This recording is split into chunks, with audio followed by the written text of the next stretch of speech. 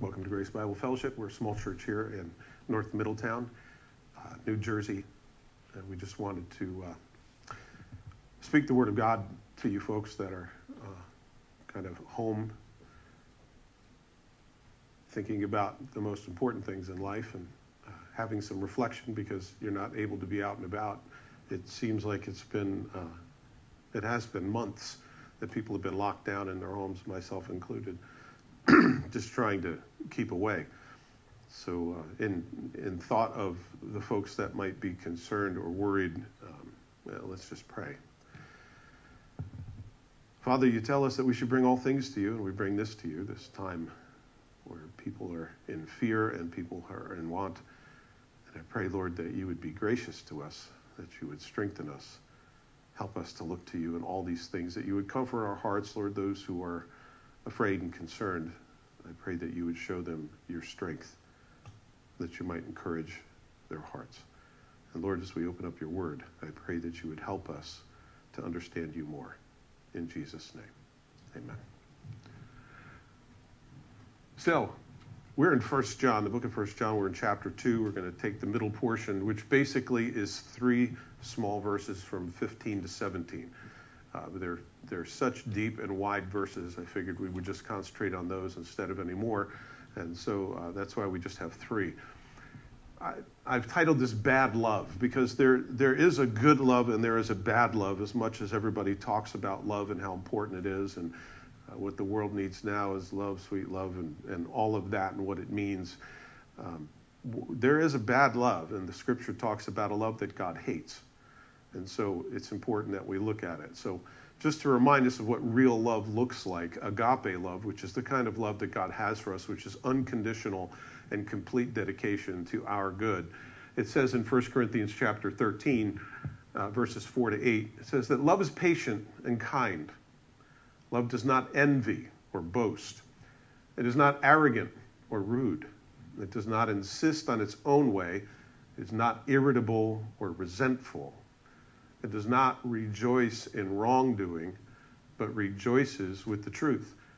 Love bears all things. It believes all things. It hopes all things. It endures all things. And above all, we know that love never fails. This is real love that God explains to us in 1 Corinthians and what that looks like. And although we can have all the gifts and we can be intelligent, strong, and resourceful, all of these other things, if you don't have love, it means nothing at all. And 1 Corinthians bears that out. And so we're going to talk a little bit about what real love looks like and about the kind of love that we tend to be prone to because of where we live. Just to go over some of the things that 1 John has been talking about, he's been speaking to us about how we have fellowship with him and how we recognize that we have fellowship with him. What does that look like for a Christian, for someone who has a relationship with God, who has dedicated their life to him through Jesus Christ? How does that exhibit itself in the way that you live? He says here in verses 5 to 7 in chapter 1, what we do is we walk in the light. We practice the truth. We have fellowship with one another, with God, and our sins are continually washed from us. That is the experience of somebody who is a Christian, who's walking with God, and somebody has a relationship with God. Verse 8 and 9 of chapter 1, we possess the truth by confessing our sin. You see, we say we're sinners. None of us is perfect. And we receive absolution, forgiveness, and perpetual cleansing. So part of what it is to be a Christian is always to know the state of our soul, that we're far from God, that we're broken. We were born that way, and we'll always be that way until we go to see him face to face. But we're always in the process of being perfected. Verse 10 in chapter 1 says, we confess to being born in sin and marred by sin. So not only are we still contaminated and still fall, but in the original state, we have sinned and we've done all kinds of things. We've got a whole list of things. You can't say you're a good person and have a list like that. And that's all of us. We have a rap sheet. In chapter 2, it says that we have an advocate and a propitiation for our failures. So we understand that our failures are going to be part of our lives, but we have somebody who has taken our place, taken the heat, taken the punishment, the eternal punishment that we've deserved and earned by our sins, that Jesus Christ has come and been the provision. He's been the substitute for our sins. And we confess that openly. Something else, chapter 2, verses 3 to 5, we do those things that he tells us to do. One of those things about somebody who confesses to have a relationship with God is they do those things that are written in the scriptures that are disclosed to us to do. And if you say that you're a Christian and you don't do what God says, you're a liar. That's what the scripture says. And chapter 2, verse 7 to 11, it says that we live by the law of love as Jesus has shown us. We love one another, and especially those that know him. It's certainly easier to love people that love you back. But we show love for one another, and we show love for God. Love for God by obeying his commandments, and love for one another by thinking more of the needs of others than we do of ourselves, and thinking, in addition to our own needs, the needs of others. So this is what we've learned previously.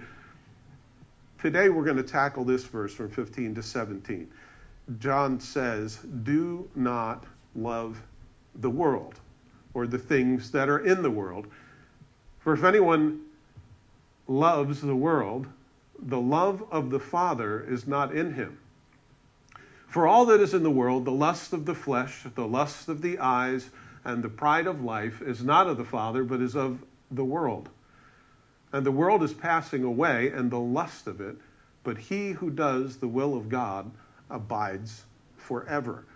Very deep passage, hugely pivotal. I want to read it in a couple of other versions for you so that you get the sense of what it's saying. In the New Living Translation, it says here, do not love the world nor the things it offers you. For when you love the world, you do not have the love of the Father in you. For the world offers only a craving for physical pleasure, a craving for everything we see, and pride in our achievements and possessions. These are not from the Father, but from this world. And this world is fading away along with everything that people crave. But anyone who does and pleases God will live forever. Here's the Living Bible says it this way. Stop loving this evil world and all that it offers you. For when you love these things, you show that you do not really love God.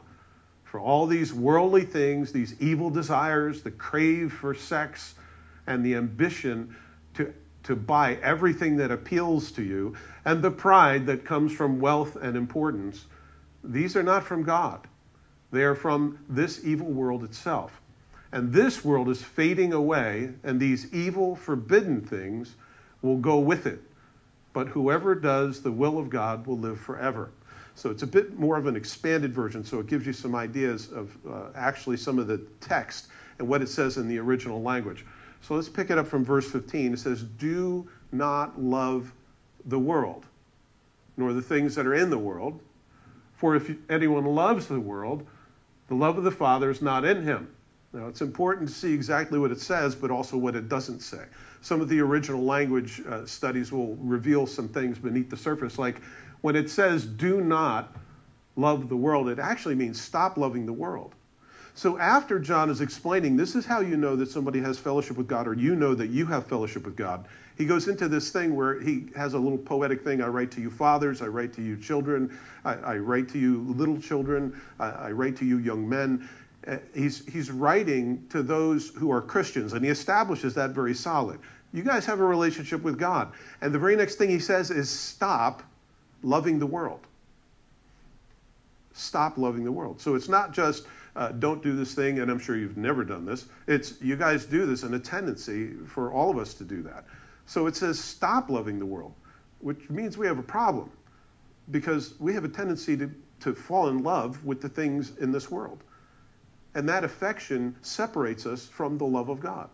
So it states very clearly that it's a problem. Love, the word for love is agape. It means to completely be given over, totally dedicated, to be selfless in the way that you love this particular thing. That's the kind of love that God has for us, and it's the kind of love that we bestow upon things and stuff and titles and degrees and all sorts of things. And we value those and we love those. I mean, we will do almost anything. And we'll get into a bit more of what it is. But it's to take pleasure in a thing, to prize it above other things, to be unwilling to abandon it or to do without it. There should be nothing in our lives that has that sort of a grip on us. We call it addiction, but we can become addicted to shopping and food and so many other things. So do not love the world. Stop loving the world. Stop being completely dedicated to the place where you can't let this stuff go. And the world, well, you say, well, don't love the world.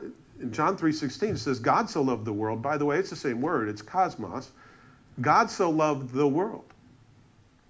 Well, he tells us not to love the world, but he loves the world. It's a different kind of world. Just like the wide world of sports or the world of music or whatever world it is. He's talking about the human beings of the world. He's not talking about the sphere itself. He's talking about the people of the world. When this uses the term world, this world system that appeals to the visceral appetites of the human body and the soul, those things in this world which would seek to fill your life with some temporary sense of importance or satisfaction that never do. Any of you who bought a new car know what that's like. I don't have a new car. I've never gotten a new car. But I understand if you get a new car, it's beautiful, shiny, smells good, that nice new car smell. You can actually get a nice little Christmas tree that smells that way and put it in your car. But having something new and then watching it fade away is such a terrible thing. You think, I finally have this thing, I've saved money or I put money aside or I figured out how I'm going to afford it, and you get the thing and guess what? It doesn't fill you. Or you have a relationship or you get a new thing. Any of that only has a temporary excitement and then you're left empty wanting to fill that empty space again. That's the stuff of this world that is a substitute for the love of God. It's opposed to the love of God. So that's what it's talking about with the world. So what does it mean? Well, when the Bible says do not love the world or to stop loving the world, first of all, it means that you do these things, that you do. You have a gravitation of your heart to fall in love with things that we shouldn't, or dedicate things or hold them on such a high priority that they're the most important things. And so, first of all, you have to realize that this is something that we do. And the second thing is that you can stop it. The scripture says you can stop it. You don't have to love the world. You don't have to be so attached to anything. It doesn't matter what it is. It does not have to be the all in all what it is to be alive for you, because that's what it is to love the world and the things that are in the world. And if you do so, the love of the Father's not in you. So I do this thing, and I realize that I shouldn't be doing this thing, and I can stop it. Number two, this unconditional love means that it's reserved for God alone. If we're told not to love the world or the things that are in the world, it's because God himself is supposed to fill that place. There are people in low-income areas in other countries that have virtually nothing, where there are 12 people that sleep in a small room, and they have one set of clothing, and they don't know where they're going to get food from, and you know what? They have joy. They have joy because they know the Lord Jesus Christ, because God fills that place. Why is it that we as Americans find it so hard to have real joy, and we have a complaining problem, a gossip problem, and all these other things? It's because the stuff, the love of this world gets a hold of us. And suddenly we think our stuff is the source of our joy. So if we don't have our stuff, or if I can't go out to eat, or I can't go to Target, or I can't go to Marshall's and spend, or if I can't go online and spend money, somehow I have no joy in my life. Well, joy is not supposed to be coming from the things, the experiences of our life. Certainly it's enjoyable, and it says in the scriptures, God has put all these things into our lives for us to enjoy. But when it is the source of joy, when it is the mainline way of you finding significance and importance and security, then you will be sadly disappointed. That's why it says stop loving the world and the things that are in the world. So recognizing the current of this life has an effect on our allegiance to God. Realize that everything that the TV tells you, the radio tells you, that the people at work tell you, that everything that you see is trying to force you down a particular path, and realize that that is the current of this world system. When you realize that, you tend to be on guard, and you don't innocently just go on the internet and just go surfing and thinking that everything's okay, because you're going to go with the flow. And suddenly you're going to find something that's attractive to your eye or to your flesh or the pride of your life, and you're going to be lured away and enticed. So understanding these things, I think, is important. So the scripture says, do not love the world or the things that are in the world, because if you love the world, the love of the Father is not in you. Well, we're going to get into what that means. The love of the Father comes with a non-compete clause. A non-compete clause, sometimes when you work at a place, especially if you do sales, they make you sign a non-compete clause, which means if you're going to open up your own business or work for a competitor, you have to do it within a certain period of time, and you have to do it a certain amount of miles away. It's called a non-compete clause. But what God says is, listen, he's not going to compete for our affections. Either the love of the Father is in you or the love of the world is in you. It's a choice. And it's not like you can have both. You can either serve God or you can serve money, and that's it. That's the way Jesus put it. So we have an option. What is the most important thing in your life? What is the thing that you can't do without? It should be your relationship with God. It should be the relationship that Jesus Christ has ushered in for us. If it's not, you're going to be disappointed. You're going to find prayer very difficult. You're going to find reading the scripture incredibly boring. You're going to find even fellowship chafing and so hard to put up with people's little foibles. Because the love of the Father is not in you. If you don't have the love of the Father in you, you can't love other people. So these things of the world and the affections that we put on things and the priorities that we put them, it takes us away from fellowship with God. And he's not speaking to non-Christians here. He's talking to those of us who know and love the Lord God. So it certainly applies to me. And I realize I have to be on guard for the things of this world. I need to realize that I can stop it because it's something that happens. I gain an affection towards things. And you have to be careful what you put in front of your face or what you put in your ears and where you put yourself, because you'll be put in positions of temptation. So it is a great detriment to our intimacy with God, our affections of this world. And we have to realize that they're in direct opposition to having fellowship with God. The scripture speaks of it elsewhere also in Romans chapter 12, verse 2. It says, and do not be conformed to this world. It means to be pressed into the mold of this world, but be transformed by the renewing of your mind.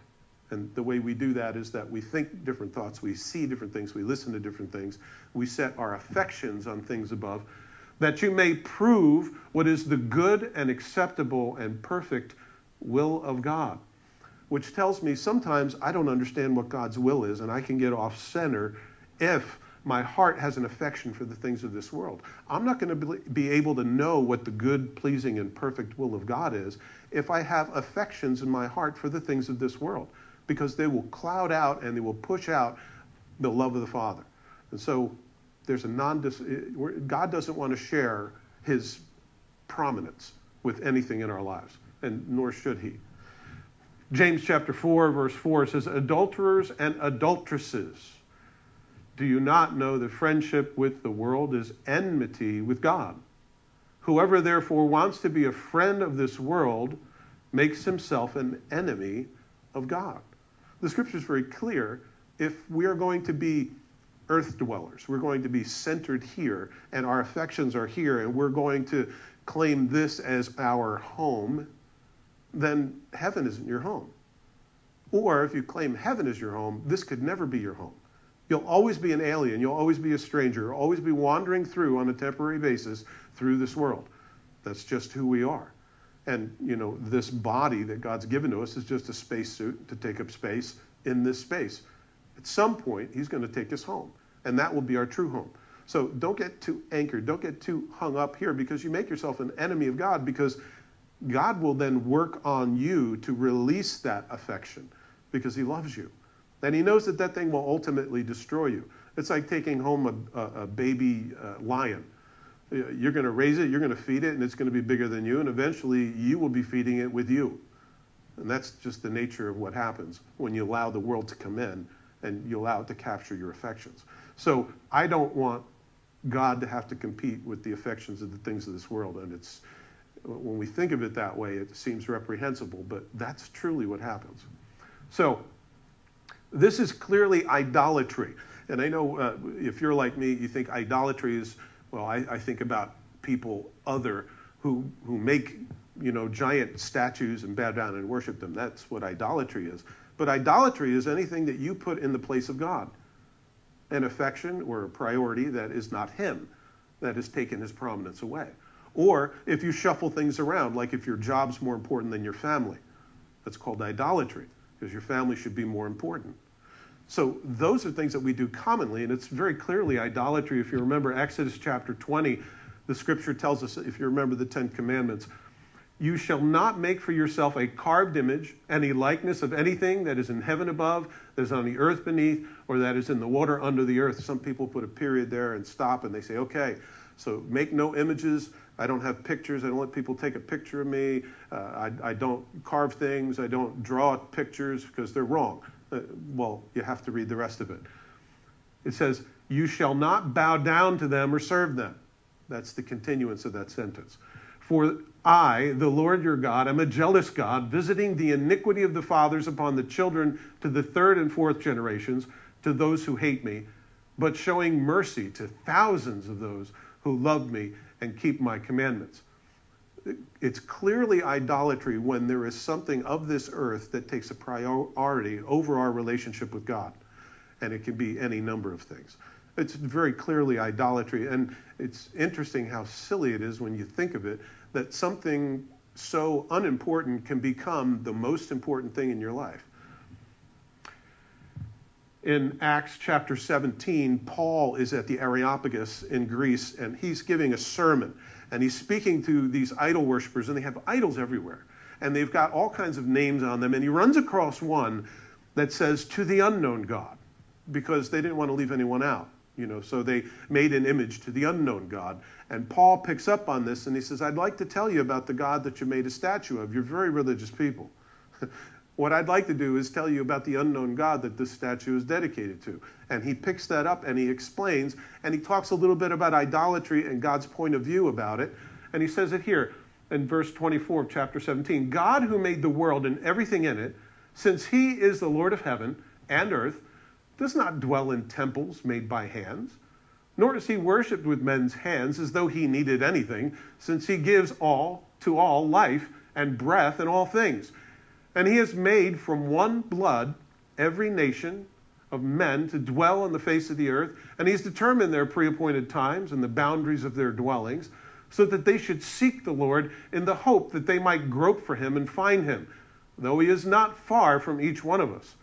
For in him we live and move and have our being, as some of your own prophets have said, your poets have said, for we also are his offspring. Therefore, since we are the offspring of God, so ought not to think that the divine nature is like gold or silver or stone or something shaped by art and man's devising. Truly, these times of ignorance God overlooked, but now he commands all men everywhere to repent, because he has appointed a day on which he will judge the world in righteousness by the man whom he has ordained. He has given assurance of this to all by raising him from the dead. And of course, he's talking about the Lord Jesus Christ becoming our judge. He says, God's let this go on way too long, but now he has demonstrated that this isn't acceptable. In chapter 44 of Isaiah, it talks about idolatry and how silly it is, that you take a tree that you planted and that you watched grow up, and you cut it down and you cut it into pieces, and part of it you throw on the fire and you make bread with and you warm yourself with, and the other one you carve into an image and you bow down and worship it out of the same piece of wood. And it is silly. And, I think about how crazy it is for somebody who's in drug addiction, which I come out of, that they will do anything for the next fix. They'll rob their best friends. They will steal things. They will kill people. I mean, they'll do anything just to get that next feeling. And that's an extreme version of what this is talking about, loving the world and putting something in a much higher priority than it's to be. And it's because people seek to fill that empty void that only God can fill. And once he fills it, everything else is inconsequential. It's just not that important. But what can happen is we set our affections on those things and they become very, very important. And we found ourselves in the middle of idolatry. So, for all that is in the world, and he defines what that is. All that is in the world, the lust of the flesh, the lust of the eyes, and the pride of life, is not of the Father, but is of this world. And there are a couple of other times when the scripture mentions this. The first one is in Genesis chapter 3. If you remember when the devil came to tempt Eve with this fruit, it says that so when the woman saw that the tree was good for food, so there's the lust of the flesh, that it was pleasant to the eyes, that it appealed to her eyes, the eye gate. And number 3, it was desirable to make one wise, that it contributed to her life and the pride of her life. She took and she ate the fruit. She also gave to her husband who was with her, and he ate. So the scripture's clear that these seem to be the 3 plays of the devil. He'll either apply to the lust of the flesh, the lust of the eyes, or the pride of life, or what it is that you can have or possess or that's yours. He does this again in Matthew chapter 4, verses 1 to 11, in the temptation of Jesus. You might remember, he tempts him he takes him to the temple in a high place and says, jump down from here because the angels will catch you. So that's certainly the lust of the eyes. For Jesus to throw himself down and the angels would catch him and send him back down, it's in a very public place where everyone would see, and he would be declared who he truly was, the Son of God. And that would have been really, really good for him, right? He was hungry. He didn't eat. He was fasting for 40 days. And the devil said, take these stones. If you're really the Son of God, take these stones and make them into bread, and then you can eat. And he refused to do that because it was more important for him to do the will of God than it was to obey his body. And it was more important that he do what is right before his heavenly Father than to be seen by others to be the Christ. And then, of course, the third one was the devil showed him in a way of looking at all the kingdoms of the world. And he says, I'll give you all of these if you bow down and worship me. And that would be the pride of life. So you can see throughout the scripture, there are these 3 plays. It's either through what you see, it's what you're feeling in your emotions and in your body, or this sense of a mental assent of, I possess this thing, or I'm better because I have this thing. And it can be all sorts of things. And we'll talk about that as well. The lust of the flesh. It is the lust of your flesh. It is literally carne. It is your body. It is the desires that you have within you. And there's suspect number 1. It's the desire of the body, or your human nature. If you want to be thought well of, which is a desire of a lot of people, and they put that on a very high pedestal, and so they do things that are false and even against things that they understand because they want other people to like them. They dress in a certain way that other people will like them. They don't even know who they are because they're so busy trying to morph and chameleon into what other people want them to be that they don't know who they are. And so it's just one instance of how it is to take something and to make it an idol and make it of the flesh. It's our work. If you know, God called us to work. It's one of the first things he actually called Adam to do. He said, I want you to work. I put you here to keep the ground and make sure it's well and it's preserved. So it's something that's good, but taken to an excess, it's an idol. Food, which was given by God for us to eat. It's wonderful. I love food, obviously. So food is a wonderful thing, but taken to an extreme, we can become morbidly obese and we can die prematurely as fools because food is too important. Think about sex. Sex is something that God created and that God gave for a husband and a wife, for one man and one woman to experience. It's not something to just be thrown away or given or to be taken. And what happens when you do that to that excess or outside the bounds of marriage, God says that is idolatry. You're taking something and you're serving it as a god. Pleasure, which certainly pleasure is fine, but to an excess, it's idolatry. Leisure, we need rest. In fact, God built into the week 1 out of 7 to rest. Rest and leisure is not a problem with him. But the problem is when that is the end of your life is I want everything easy for me and we become spoiled brats. Rest, love, even love. Love is a good thing, but in priority. When I was a young man, if a girlfriend broke up with me, I wanted to commit suicide.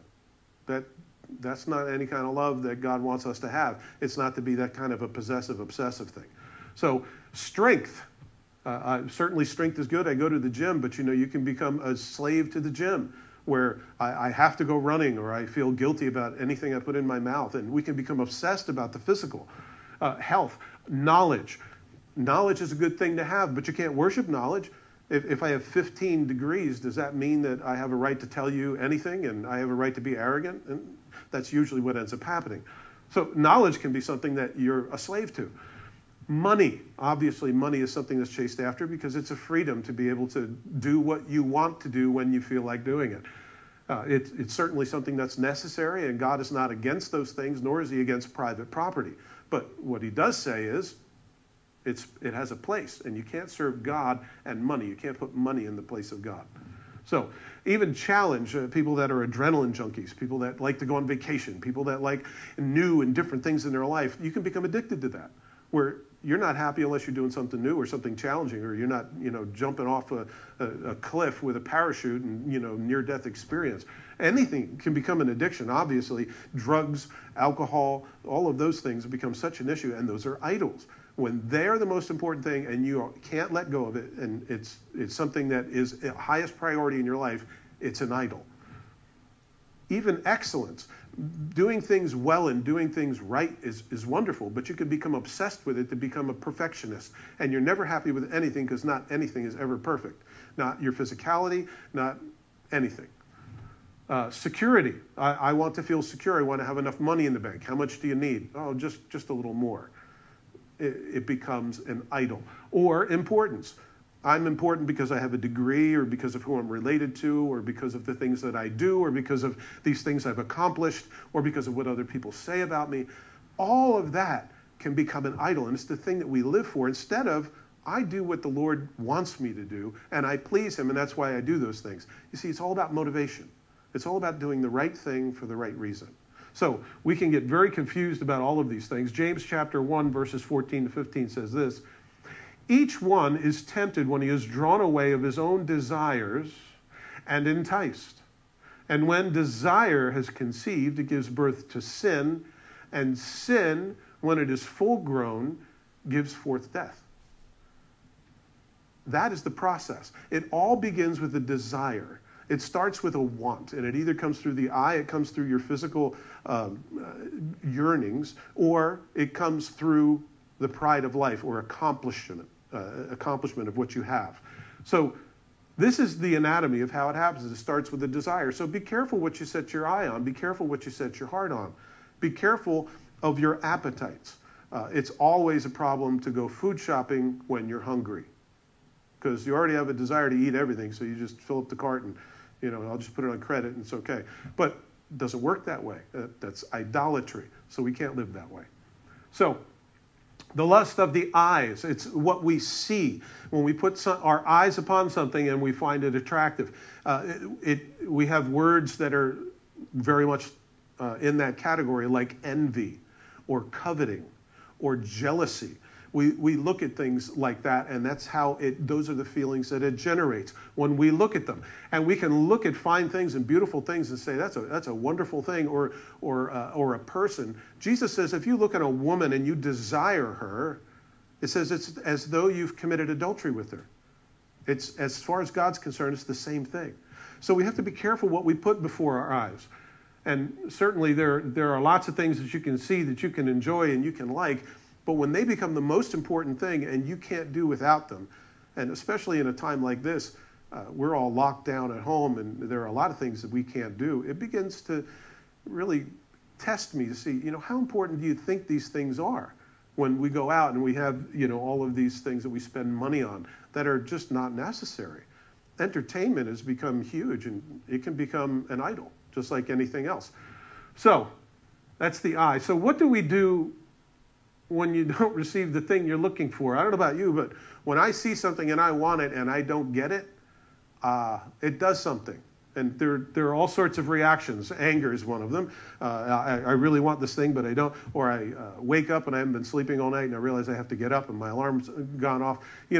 When you don't get the things that you want, whether it comes in any of those ways, you have a reaction. Sometimes it can just be, I can't believe it. And it doesn't matter what it is. It could be coming to work and discovering that somebody decided to ransack the aisles of the place that you work. Or it could be that you went on vacation for a week and you ended up going to the beach and there's no sun. It's just completely rainy an entire week. So what do you do when you don't get the things that you want, or the things that you imagine, or the things that you see? There are so many different ways that we can react. Or, I'm late to work and I get in traffic. What do you do with that when you want something but you can't have it? What it'll do is it'll kill you. It'll kill you interior. So you'll either get angry or you get depressed or you get but it all starts with a desire that's unfulfilled. It's when your heart desires something that doesn't happen, it makes you sick. So Don't set your heart on the things of this world. And if you have an issue with any of those things, it might be that you've set your heart on something that you shouldn't. So, it says in Revelation 18:14, the fruit that your soul longed for has gone from you, and all the things which are rich and splendid have gone from you, and you shall find them no more at all. There is coming a time in this world when the Lord comes back to take us home. And when he does that, there'll be no more anything. And when we're out of here and the world is left here, things will diminish so much more than what we're experiencing now with the COVID-19. We're talking about not having availability to even some of the basic necessities of life. When that occurs, people will realize that their hearts have been in love with stuff, and the stuff will betray them. Like an unfaithful lover, they will leave them in a heartbeat and not think twice about them. So that's what's a bad love. The lust of the eyes. It all begins with believing the lie that you should receive all that you desire. There are people who are spoiled and they believe they should get everything that they want. They believe that not everything I want, but just this one thing. Whatever it is, that's a heart that's not yielded to the lordship of Jesus Christ and to the Lord God himself. What we should say is, if the Lord is willing, then this will be or that will be. But it's believing the lie that I deserve this thing that was what kills us. And it starts with a desire. So we have to maintain our hearts because it is the wellspring of life, the scripture says. In James chapter 4, verses 1 to 4, it says, where do wars and fights come from among you? In other words, why are people struggling with each other? Here's the secret.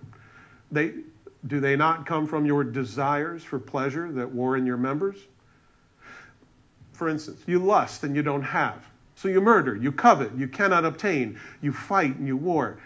Yet you do not have because you do not ask. And you ask and don't receive because you ask amiss, that you may spend it on your pleasures.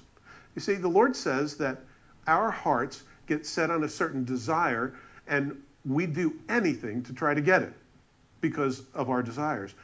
If you don't maintain your heart and if you don't understand that the lust of your flesh and the lust of your eyes are running you and ruling you because the TV will tell you this is what you have to have. This is not good enough, you have to have this. Every single commercial tries to appeal to some visceral urge in your flesh of one of these three things to get you to buy their product. Don't buy into it because you don't need it. It's a substitute, and the love of God is not going to be in your heart if you do. And the third one is the pride of life. There are all sorts of examples of what it is to have a pride of life. It's about being arrogant about the things that you have and what you possess that make you better somehow than someone else. That places you on a completely different level. And there's all sorts of ways that people do it. They can do it with money. They can do it with fame and fortune. There are lots of ways that they show people that they believe that they're above other people. And they demonstrate it by the way they look. If you remember the story of Scrooge, Scrooge thought he was above everyone because he had money. And he did his absolute best to make sure that he didn't let any of it out of his reach, whether it be his employee or whether it be other people or whatever time of the season it is. He didn't care because the most important thing to him was his money. And we watch it every Christmas because I love the story. But Scrooge was one of these guys who made this thing his lover. And it was a lover that never loved him back. And it's always like that, the things of this world. So be careful of what you entertain. Sin fascinates before it assassinates. And that's what it'll always do, but it's always the capture of your heart first. So, if you remember Wall Street, the movie, it basically, Michael Douglas talks about how great greed is and about how America runs on greed and how important it is. But is greed really important? Is it really something that keeps our country alive? Private enterprise was never meant for people to be greedy and self-centered. It was a way for them to be independent from the whims of other people paying them $0 for a lot of work. It was rebellion against slavery. And so going to the level of greed is a completely different thing. And certainly God says that is the love of the world and the things that are in the world. So, and a word as to why you don't want to do this, because this world is passing away and the lust of it. But whoever does the will of God abides forever. The reason why loving this world and the things of this world is bad because it's going away. And it's all degrading. In fact, If you look in the mirror, you'll notice that you yourself are degrading. I look at movies and I see old movies and then I see what people look like today and I go, wow, look what time has done there.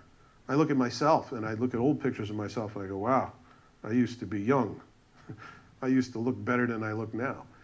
I think about those things, but if your affection is on the things of this world, and if that's the most important thing, you'll end up depressed or suicidal. But if the Lord God is the one who meets your greatest needs, then all of those things are completely able to be taken out of your hand because you hold it with an open hand. Everything in our life we hold with an open hand because it's not ours.